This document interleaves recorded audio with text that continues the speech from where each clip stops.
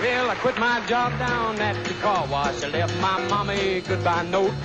By sundown, I'd left Kingston with my guitar up under my coat. I hitchhiked all the way down to Memphis, got a room at the YMCA.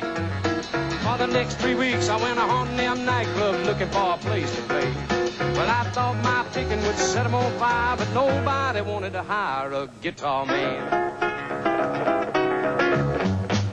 Well, I nearly about starved to death down in Memphis. I run out of money and luck, so I bummed me a ride down to Macon, Georgia on an overloaded poultry truck. I bummed on down to Panama City, started checking out some of them all-night bars, hoping I can make myself $1 making music on my guitar. Got the same old story, them all-night pills. There ain't no room around here for a guitar man. We don't need a guitar man, son. So I slept in Hobo Junk, bummed 1,000 miles of track, till I found myself in Mobile, Alabama, at a club they call Big Jack's. A little four-piece band was jamming, so I took my guitar and I sit in.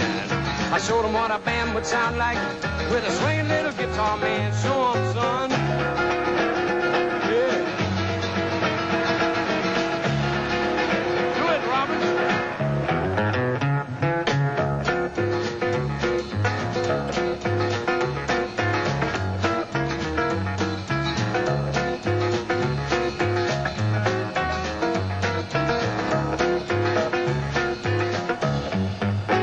If you ever take a trip down to the ocean, find yourself down around Mobile, or make it on out to the club called Jackson, you've got a little time to kill.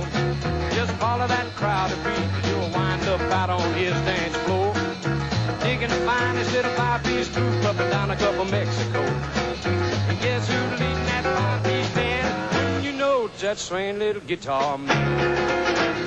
Yeah, yeah, little guitar man.